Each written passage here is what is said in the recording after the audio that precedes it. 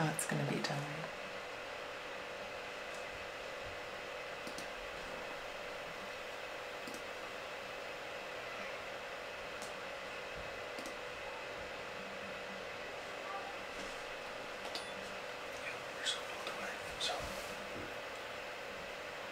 There it is. Okay. Hey everybody, my name is Jamie Southern, and if you know me, I don't love attention, so this is gonna be interesting for me to do live videos, but I love it. And I wanted to tell you guys a little bit about why I've created this Facebook page and then trying to build this community. 80% of the information that's going to be coming your way and offered to you guys is the stuff that goes beyond your lessons. You may be a beginning pitcher just trying to learn, or you might be an advanced college pitcher even, that we just want you to think more, bring different opinions your way, and not the mechanics and spin, right? That'll just be like 20%, and it's important. And we're gonna give you secrets from some amazing All-American pitchers of how they throw their rise ball. What did they focus on to throw an awesome curveball? But the majority of it is going to be to get you to improve and step up your game as a true just pitcher. How to think about batters, communication with your coaches, how to talk to coaches at recruiting camps, or just the recruitment process, and give you some experts to give you guys all the information.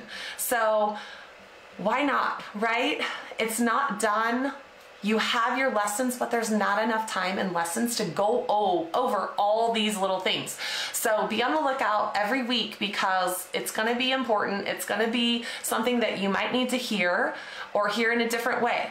Because the one thing that will hurt you as a pitcher is if you go to your same pitching instructor your entire journey, you're missing out on so much opportunity and growth and opinions and different ways. Because as a pitching instructor myself, I do not teach the same way to every single pitcher, right? My pitchers don't throw the same changeups. My pitchers don't throw the same pitch, maybe,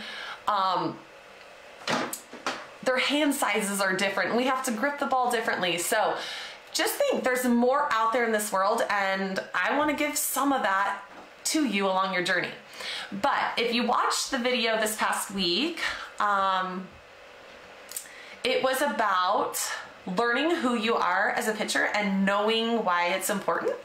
And I want to kind of just share on this live call about how the pitchers at my school and college have worked through that, and kind of give you some of their numbers. So if you've had a chance to do the workout of the week yesterday, or maybe you're doing it tonight or gonna try it this weekend, I just want to kind of give you some ideas and maybe learn how to read your results, and like what the pitchers would see from their results, and what from a coach's standpoint, what I see. So you can kind of like look at your numbers and kind of compare. So I'm going to give you a pitcher A and a pitcher B, and they're two different types of pitchers, and you'll see why. So they're one pitcher, pitcher A, she came in, so we did these numbers the second practice of pitching. So I'm new to the school, I want to kind of get to know these pitchers, and so I say, listen, I just want to see what we have to work with, and what your consistency level is, and all that. So you're going to throw 10 of each pitch, and we're going to give you a check if you have a perfect pitch. Now, a perfect pitch means that a curveball is going to actually break, as well as hit the location spot, right? So it's going to start on that outside corner and maybe break away from the plate, and that would be considered a perfect pitch at a knee height, or something that is a swingable called strike, right?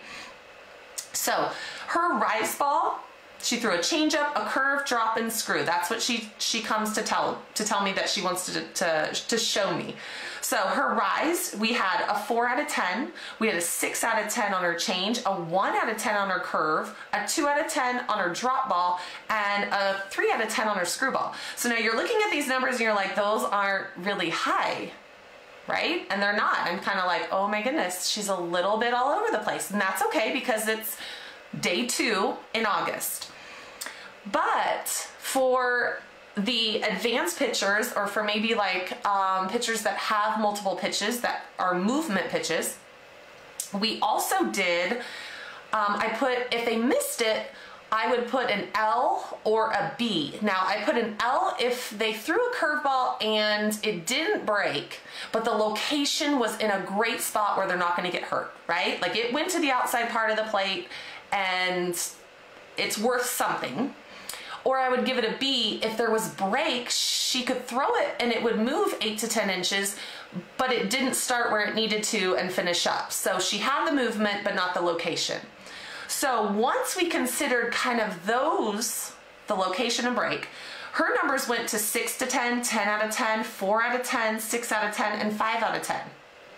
So we're a little better, but not a lot, right? So it's still some inconsistency. So when she looked at the numbers, she was a little disappointed, which I would be too.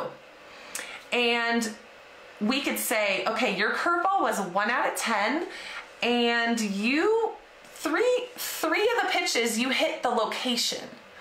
So as a coach, I'm like, the curveball's out right now. That's your least consistent and breaking pitch. We gotta leave that one. So we looked at the rise ball and said, okay, there's some potential there. You had a couple pitches that really broke, they just were really high, and we have to learn to start them a little lower. And as well as her drop ball. She had 3 good drop balls that the break was amazing, but it was too early, and so it would just go low. So for her, she was able to say, okay, I really want to get my rise and my drop a little bit more developed and consistent because it's halfway there. So then that could say, okay, we can have a rise ball and a drop ball, and she's 10 out of 10 on her changeups, right? So she's now gonna be in a great position. We're gonna drop the curve until we can improve the rise and the drop. And the screwball, we're gonna just kind of toy with it. We're gonna work with it and see how quickly it comes, because the screwball was something that she hadn't thrown for a long time. It wasn't a natural pitch to her. So it's like, let's give it a chance. Okay, so pitcher B. She started with her curve, rise, screw, and an off speed. Those were her 4 pitches. And she started with a 7 out of 10, 5 out of 10, 5 out of 10, 5 out of 10. Okay? But with her locations and her break, she had a 9 out of 10, 9 out of 10, 8 out of 10, 7 out of 10. So when I look at pitcher B, I think consistent, right? She's not gonna get hurt. She's placing that ball, or it's breaking enough where she is not missing on the plate.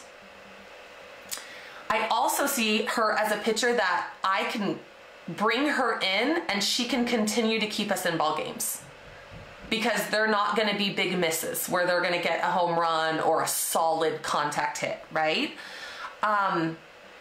So when she looked at that, she was like, oh, 5 out of 10s. I got 5 out of 10s on 3. And I said, yes. But your locations were there, and her screw balls she missed, but they were rise, and her rise balls that she missed were screw. So we're super close. So I just want you to look at your numbers and see what you can find from them. And maybe you did it and you were like, oh, it was an off day. We lifted at school. My legs were shot. That's okay. Do it again. And when you do it again, the numbers don't lie. If you need to do it 3 out of 10 and then average them, go for it. They're your numbers, and you get to look and analyze to see who you are as a pitcher. We do not have to have all 5 pitches, okay?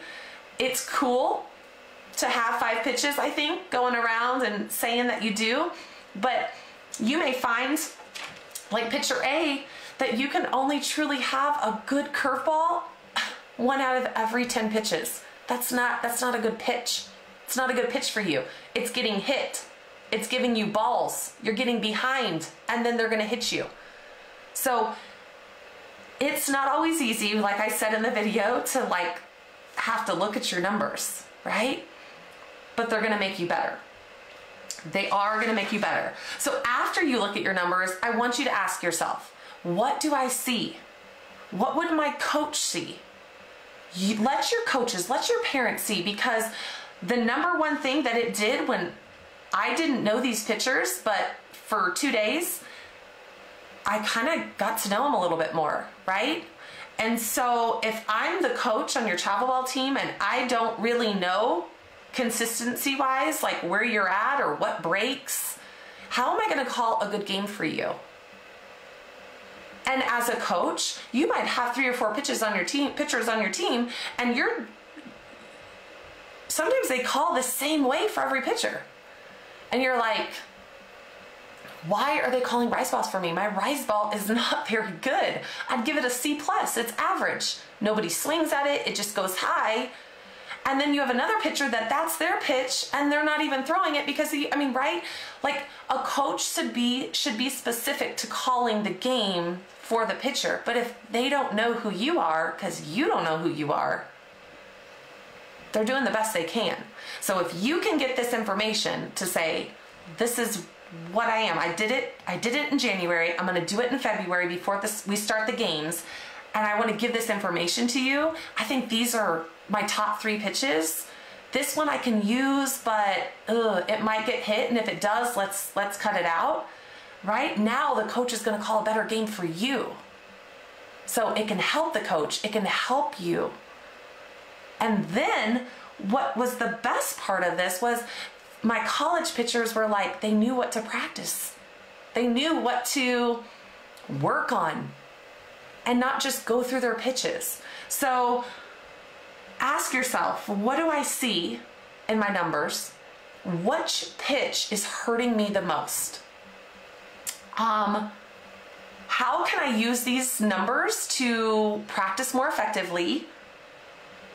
And then I encourage the pitchers that have breaking pitches to write the B and the L, because you might see that you miss this pitch every single time, but the location's right. So that tells me right there, I really don't have a curveball because it doesn't break. And if I want to say that I have a curveball, I actually have to make it spin and move. So I've got to work on my spins now. Okay, I know that's a lot of information, but I wanted to be able to give you that workout and then apply it and show you how I use the numbers from my college pitchers. So they did this in August and then they did it in November right before Thanksgiving break, and their numbers were so much better. And so it definitely gives them that goal to set and to feel accomplished, feel more confident in their pitches because they see them working, right? And now they see them on paper and the numbers don't lie. So I encourage you guys to do it. We have the link that you can print out on the this Facebook page, and so you can use it there or just type them in your phone. It doesn't matter. And take that back to your pitching coach. Say, these are my numbers. What do you see? Right? The more feedback you can get, the better you're going to be.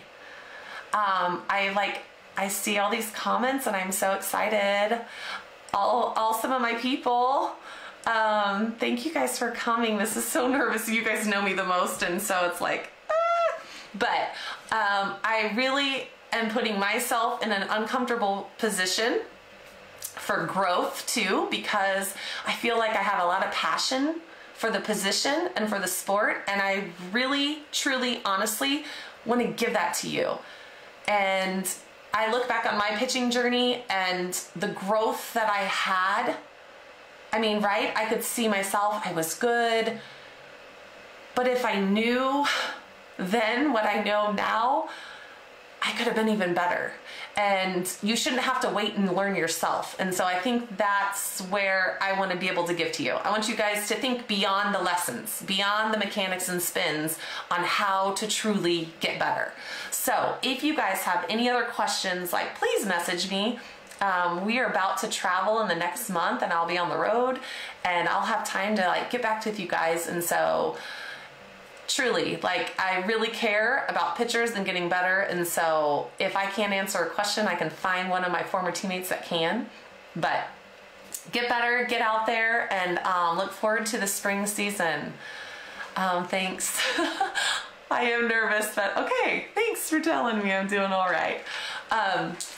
Well, I don't think there's any other questions. And so I guess this is my first live, and hopefully it was an effective one for y'all. and I will see you guys next Wednesday. We have a really good topic next week on it kind of goes with this, but it's like finding your game plan. And it excites me because when pitchers email us interested in the school, or when I talk to pitchers at clinics, I'll ask them like, well, who are you? And like, what's your game plan? Like, who are you on the mound? And they're like, I've never thought about that.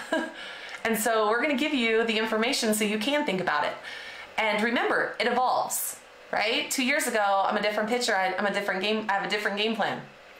So we're going to kind of try to get you thinking a little bit more, get you thinking deeper. So if a college coach asks you those questions, you know what it is. And if you're a beginner and you throw fastballs inside, outside and have a changeup, that's okay. What's your game plan? Right? And I think this is a good topic for coaches who call pitches, because it's going to get you better too at your position, who, unless you were a catcher in college, baseball or softball, like you've never probably had to call pitches. So grow with it and get better for your pitchers. And so I encourage all the pitchers and their parents to like invite their coaches on, because they're the ones that need to help. They're out there on the field with you. So tag them, invite them, and let's continue to get better. So I will see you guys next week.